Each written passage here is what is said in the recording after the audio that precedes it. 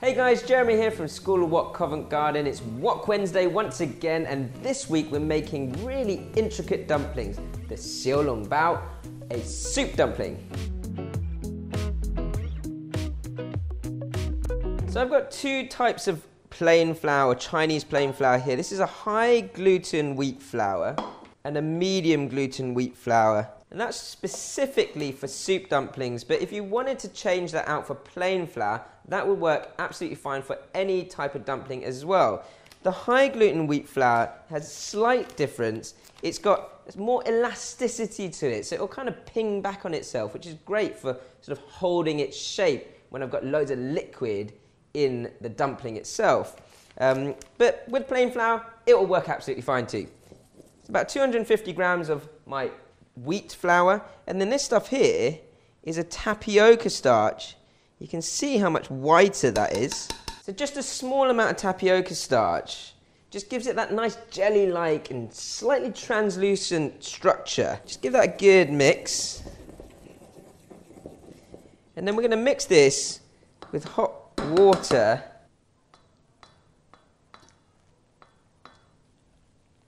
Nice and gradually, just bring that mix together. And this is the easy part of making your dumplings.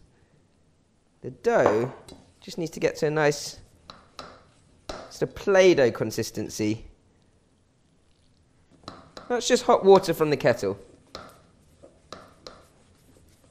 It might look a little dry at the beginning, and depending on the day, you might need sort of 5 to 10 grams either side. Every day has a different sort of temperature or humidity, depending on where you are in the world. You really don't know these days, do you? So I've got a nice sort of Play-Doh consistency already. I'm going to start to add a bit of oil to this. Just a rough teaspoon of oil. And then once you've picked up all the flour from the edge of your bowl, then take that out and start to knead it. So push in, and the palms of your hands here are good for kneading. So push in, roll over, push in, roll over. Because I've got that high gluten wheat flour, which is similar to a Western strong bread flour, it feels quite tight and it is quite elastic. So it takes a little bit more pressure and really sort of go into it. What you're doing when you're kneading is you're sort of really working that gluten, so you're making this more and more elastic as you're working the dough. You can see at the moment you've still got that grainy texture, which means that it needs more kneading.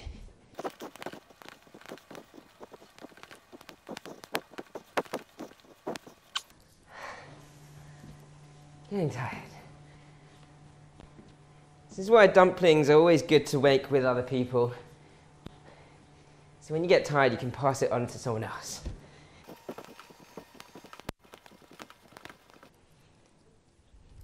Just check whether that's nice and smooth.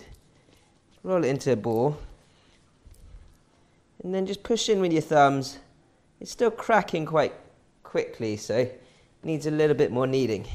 Now, of course, if you've got sort of an electric mixer, you can put the dough hook on and do that in the mixer.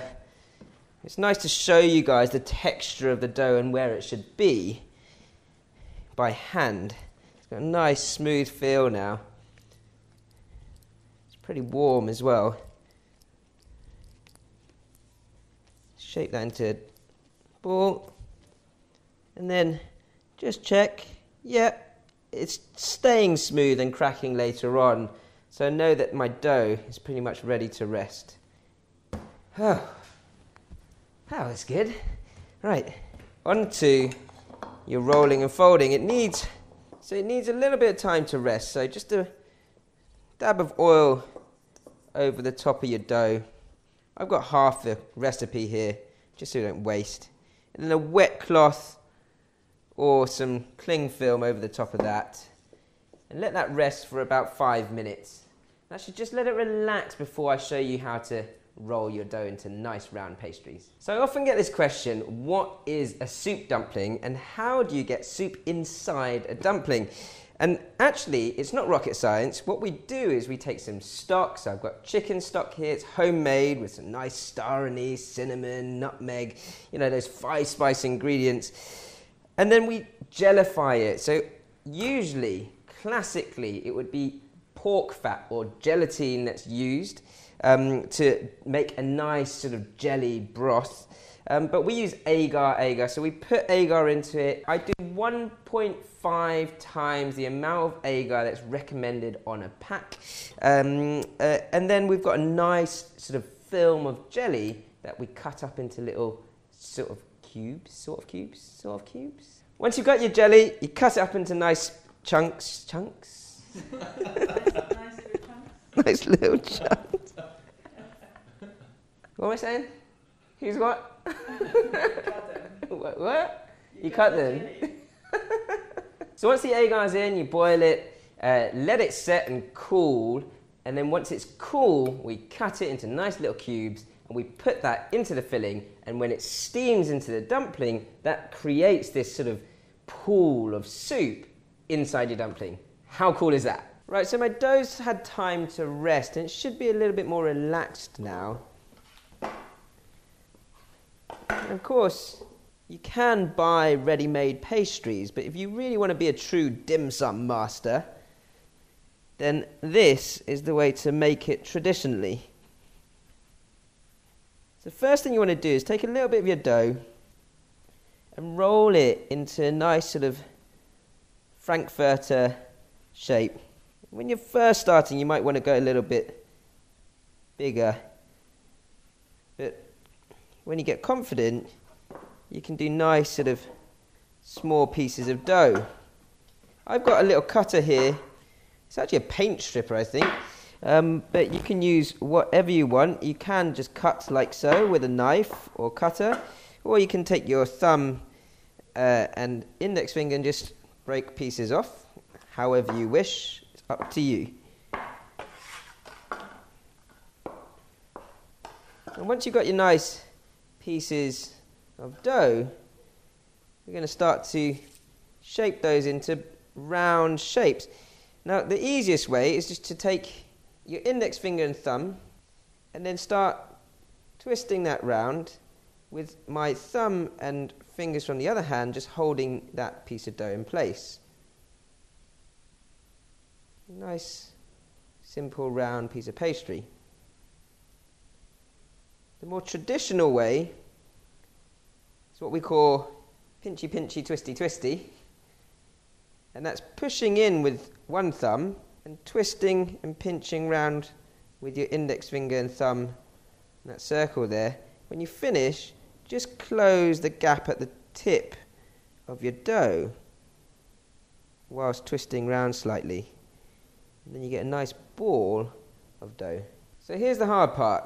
Rolling your pastry. We take your pastry and just dust the surface.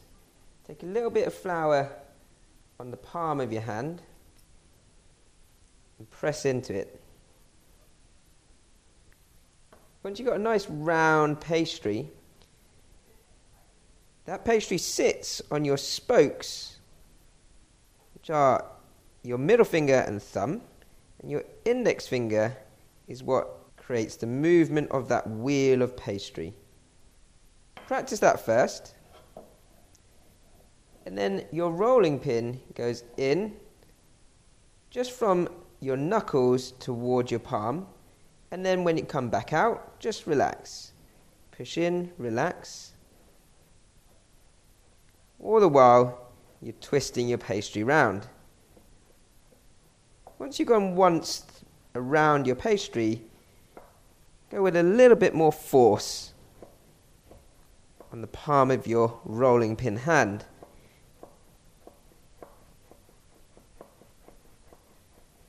Once you've finished, you should almost be able to see the table through the pastry. What we've got here with that traditional rolling method is this little hump in the middle of the pastry. So when you're making liquidy fillings, like your soup dumplings, that protects your pastry from breaking apart. Right, so I've actually got some leftover dumpling mix from a class. It's very, very simple here. I've got some garlic, some Chinese chive, some prawns being sort of cleaned and mashed into a mixer, and some tofu. You can use whatever you want for your filling. Absolutely fine. You know, we don't want to waste, so I've got some leftover. What's more important is your jelly. So that's been set in the fridge now. It's my chicken stock and agar. That's been set in the fridge for a few hours. And I'm just sort of going to cut into the jelly and then make rough cubes. And then just sort of again roughly cut that to go into the filling. You can just take that jelly and place that into the filling. Of course, the more jelly you have, the more soup you have in the dumplings. But be careful, because if you put too much in, especially at the beginning, you might struggle to close your dumplings, and then you'll just have mush. Folding your dumplings, make sure your hands are nice and dry. The flour helps with that. And then just sort of give that jelly a rough mix into your filling. I forgot to say, I've got a little bit of corn flour in that filling just to keep it nice and dry. And I've seasoned it with salt, white pepper and sesame oil. I'm going to take a good amount of my filling and place that into the centre of my dumpling. And then make sure I've got plenty of jelly. And this is what I call the crane. And it's a crane because my index finger and thumb from my right hand, my dominant hand, come in from the top, not from the sides. Don't allow those to droop. So you can see the dumpling itself is sitting in the cup of my left hand fingertips. My index finger and thumb from my right come in, and you just pick up the pastry, and I'm going to push one index finger towards the other to make a pleat. Once I've made the first pleat, I pick up my index finger, pinch, and give it a little tug. Push in, pick up, pinch, and pull. Push in, pick up, pinch, and pull. Trying to keep the pastry at the same level all the way round. And that pulling of the pastry just allows a little bit more space to maneuver. Once you've just gone sort of halfway, then you sit the pastry into the cup of your hand, like so. And then continue to twist in, pick up, pull up, until you get to the end of your pastry. And at this point, we're going to start to twist and gather. And then just at the end, you finish by picking that last tip of the dumpling, pinching that together, and just pushing in. You can see then when I shake my pastry, I get a nice round finish on the dumpling. And you can see every individual pleat. Right, so that's the hard part done. Once your dumplings are made, I'm going to place them into a steam basket. We've got our own little silicone steam mats here. If you did want to get the right equipment, traditionally we'd use a wholly grease-proof paper, but you do have to buy those in Chinese supermarkets, and they come in the hundreds. So if you're only going to use one, then this is probably a better bet. We don't need any oil with this. You can use things like ends of a carrot or rounds of carrot, courgette, banana leaf, however you want to present it. Most importantly, you don't want it to stick on what you're cooking it with. So, my steam is ready. Look at that. Whoa, boiling away. Now, I've only got prawns and tofu in here, so this will probably only take me about 6 minutes maximum to steam away. If you've got minced pork or minced meat in there, maybe push it to 7 or 8 minutes. When you're steaming your dumplings, don't be tempted to lift your lid off and have a little check or poke around. You've got to leave that steam in the basket to cook it through properly. Right, so whilst they're steaming away, just a quick dipping sauce. I've got some finely chopped ginger here, a little bit light soy sauce, and some Qingqiang black vinegar. And I'll just cut through that dumpling. I believe my dumplings are done. It's always nice with your Xiao Bao to give them a minute or so just to relax into themselves before you open the lid.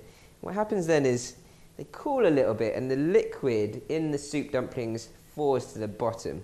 So that couple of minutes and you can see that soup just sitting at the base of those dumplings. That's when you know you've made a serious soup dumpling. So the reason why we have this little tip on the end of the dumpling is because it's very delicate and you should be able to just lift it off carefully.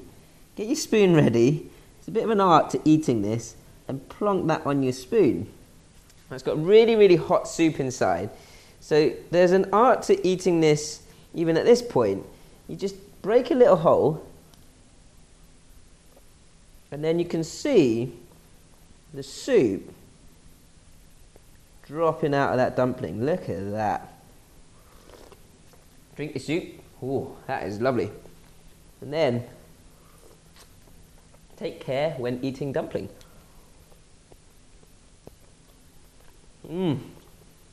Great stuff. A good bite from the dumpling pastry. You've got all the soup inside and that beautiful fresh filling, those prawn and tofu.